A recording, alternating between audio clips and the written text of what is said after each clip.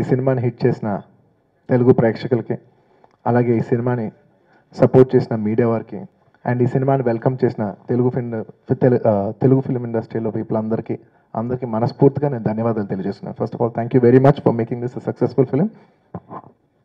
అందరూ మాట్లాడిన తర్వాత లాస్ట్లో మాట్లాడమంటే ఎంతకాలం కొంత ప్రెషర్ ఉంటుంది. అండ్ ప్లస్ ఇంతమంది నుంచుని నన్ను మాట్లాడినప్పుడు పక్కన చాలా సెటర్లు వేస్తూ ఉంటారు. మాట్లాడటం కొంచెం కష్టంగానే ఉంటుంది, బట్ కొంచెం మాట్లాడతాను. నేను ఇది అహంకారంతోనో లేదంటే నేనేదో పెద్ద మేధావానో అని చెప్పట్లేదండి.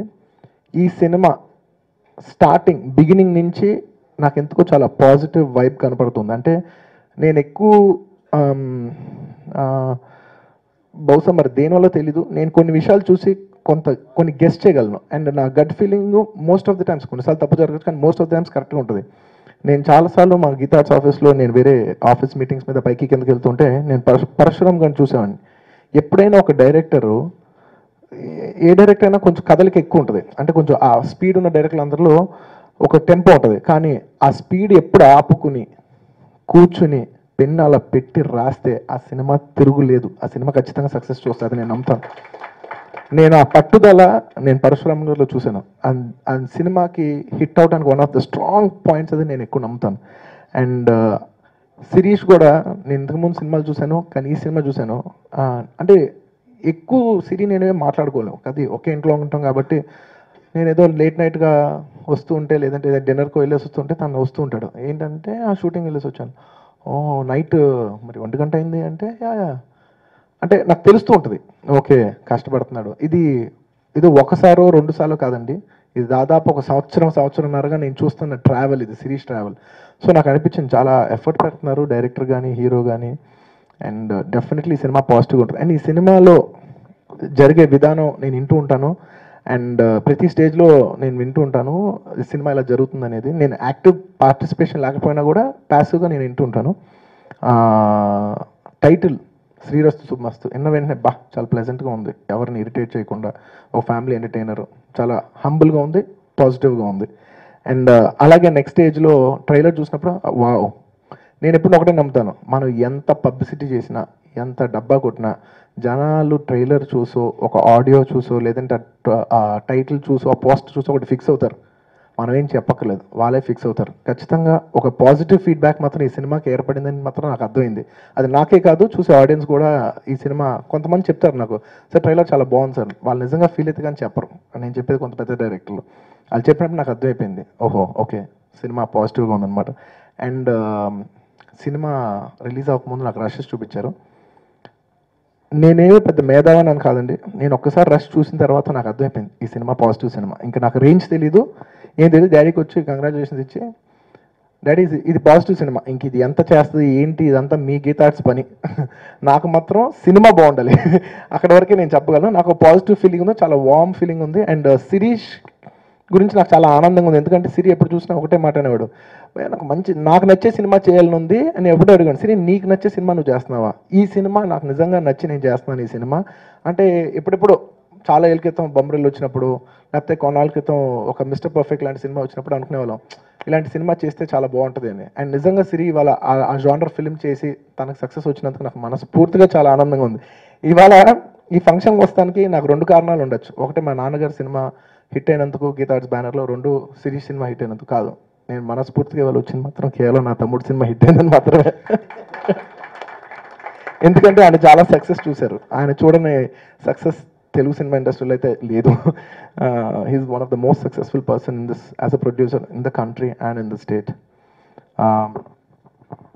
అండ్ అలాగే శిరీష్ నాకు ఎవరిడే షూటింగ్ చేస్తూ చెప్పేవాడు, ఇవాళ అలీ గారితో నాకు ర్యాపో చాలా బాగుంది. అలీ గారు బేసిక్లీ కమెడియన్స్ గురించి ఇంట్లో మేము ఎప్పుడు మాట్లాడుకుంటూ ఉంటాం, అలీ గారు ఇలా ఉంటారు, ఇంకోళ్ళు అలా ఉంటారని. అండ్ ఎప్పుడు చెప్పాడు అలీ గారితో ఇలా సీన్ ఇవాళ చేశాను ఇలా చేశాను. నేను చెప్పాను నువ్వు ఎక్కువ చెప్పకు, నేను ఒకేసారి సినిమా చూడాలనుకుంటున్నాను, బట్ చిన్నగా చెప్పాడు. And he really enjoyed his travel with Ali గారు. అలీ గారు మీకు తెలియదు మీరు ఎంత సపోర్ట్ ఇస్తున్నారో ఒక ఆర్టిస్ట్కి, ఎంతైనా హెల్ప్ చేస్తున్నారో. ఒక డైసీ సిచ్యువేషన్లో నాకు ఆర్టిస్ట్కి అలాంటి సపోర్ట్ మీలాంటి వాళ్ళ దగ్గర నుంచి వస్తే అది ఎలాంటి ఎనర్జీ ఇస్తుందో నాకు తెలుసు. So thank you very much. మీకు తెలియకుండా మీరు సినిమా చాలా సపోర్ట్ చేశారు, సిరీని చాలా సపోర్ట్ చేశారు.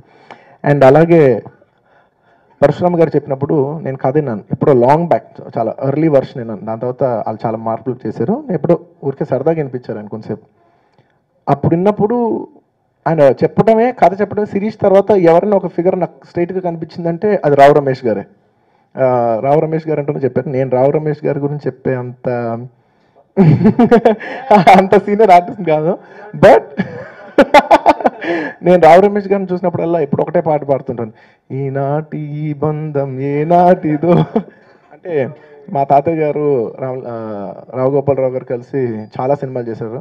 అలాగే ఇవాళ నేను రావు రమేష్ గారి సినిమా చేస్తున్నాను సార్, మన రిలేషన్షిప్ ఇప్పుడు కాదు ఎప్పటిదో. ఇవాళ సిరి కూడా అదే రిలేషన్షిప్ కంటిన్యూ చేయడం నాకు నిజంగా చాలా నచ్చింది. సార్ మీ పర్ఫార్మెన్స్ ఈ సినిమా ఆ సినిమా నేను చెప్పకలే, మీ టైం రన్ అవుతుంది అంతే. మీ టైం రన్ అవుతుంది అంటే నేను పర్టికులర్ చెప్పకలే వాళ్ళు బాగా చేశారు, అందులో బాగా చేశారు, ఇందులో బాగా చేశారు. మీరు ఇందులో బాగా చేస్తున్నా, మీ ఫామ్ మీ టైమింగ్ నాకు అర్థమైపోతుంది. Irrespective of the cinema me work అలా ఉంది. Thank you sir. అండ్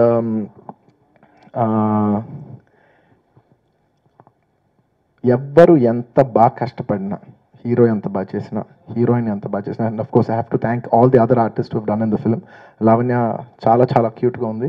మా ఆవిడకి జనరల్గా ఏ అమ్మాయిలు నచ్చరు, కానీ లావణ్య త్రిపాఠి బాగా నచ్చింది. బహుశా నాతో చేయలేదు కాబట్టి. బట్ తన జనరల్ కాంప్లిమెంట్ ఇవ్వదు, కానీ తను ఇచ్చిందంటే నాకు అర్థమైంది, ఓహో చాలా మంది ఆడపిల్లలకి నచ్చుద్ది లావణ్య అని. Congratulations Lavanya. And to all the people who have worked for this film. Thaman, నేను చెప్పను ఏంటంటే, ఎవరు ఏ క్రాఫ్ట్ ఎంత బాగా చేసినా, ఆర్టిస్టులు ఎంత బాగా చేసినా, లేదా టెక్నీషియన్స్ ఎంత బాగా చేసినా, హిట్ మాత్రం కేవలం ఒక డైరెక్టర్ ఇవ్వగలడు. ఎందుకంటే ఏ క్రాఫ్ట్ ఎంత ఎక్సెల్ అయినా, డైరెక్షన్ క్రాఫ్ట్ ఎక్సెల్ అయితేనే సినిమా సక్సెస్ చూస్తుంది. అది నేను స్ట్రాంగ్గా నమ్ముతాను. మా అందరికీ, నాకు, మా నాన్నగారికి, శిరీష్కి ఈ సినిమా చాలా ప్రెస్టీజియస్ సినిమా. అంటే బోల్డ్ సినిమాలు చేయొచ్చు గిటార్స్లో, కానీ ఈ సినిమా ఎలా అంటే, in a way this is Sirish first film. Debut launch కింద మేము ఫీల్ అయ్యాం. సో మా లాంచ్ని అంటే ఒక ఎంటైర్ అంటే సిరికి రాబోయే ఫ్యూచర్కి ఒక కెరీర్ వేసే రోడ్ అనమాట. సో అంత రెస్పాన్సిబిలిటీ ఉంది ఈ ప్రాజెక్ట్కి. సో ఆ రెస్పాన్సిబిలిటీ తను ఫీల్ అయ్యి డెలివర్ చేసినందుకు మనస్ఫూర్తిగా మా తరపు నుంచి, మొత్తం మా కుటుంబం తరపు నుంచి, మా గీతాజ్ తరపు నుంచి పరశురామ్ గారికి మనస్ఫూర్తిగా ధన్యవాదాలు తెలియజేసుకున్నాను. We all are enjoying the success just because of that one man, that is Mr. Parashuram, the director. లాస్ట్లో చెప్పాలి, మా నాన్నగారు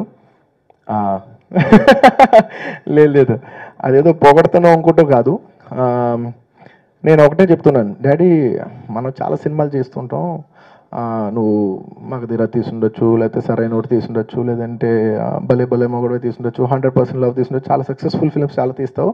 బట్ ఈ సినిమా శ్రీరస్తు శుభమస్తు అనేది మనకి వెరీ ఇంపార్టెంట్ సినిమా. ఎందుకంటే మన సిరీని లాంచ్ చేస్తున్న కింద నువ్వు ఫీల్ అవుతున్నావు, నేను ఫీల్ అవుతున్నాను. మనకి చాలా మోస్ట్ ప్రెస్టీజియస్ ప్రాజెక్ట్. ఈ సినిమా తర్వాత నువ్వు ఏ సినిమా కొట్టినా కొట్టపోయినా పెద్ద లెక్కలేదు, నాకు మాత్రం ఈ సినిమానే ద మోస్ట్ ఇంపార్టెంట్ సినిమా కింద నేను చెప్తుంటే, నిజంగా నేను అంటే ఆయన ఈ సినిమాకి పనిచేసిన విధానం చూసి నేను నా కొడుకుతో 20 ఏళ్ళ తర్వాత ఎలా ఉండాలో నేర్చుకున్నాను. అంటే అది కేవలం సినిమాకి సంబంధించిన విషయమే కాదు, మన పేరెంట్స్గా నుంచున్నప్పుడు పిల్లలకి ఏ రేంజ్లో సపోర్ట్ చేయాల్సి వస్తే ఇన్ ద రైట్ వే, అది నేను చాలా బాగా నేర్చుకున్నాను మా నాన్నగారి దగ్గర నుంచి. So thank you daddy for being the best dad in the world. Thank you everybody.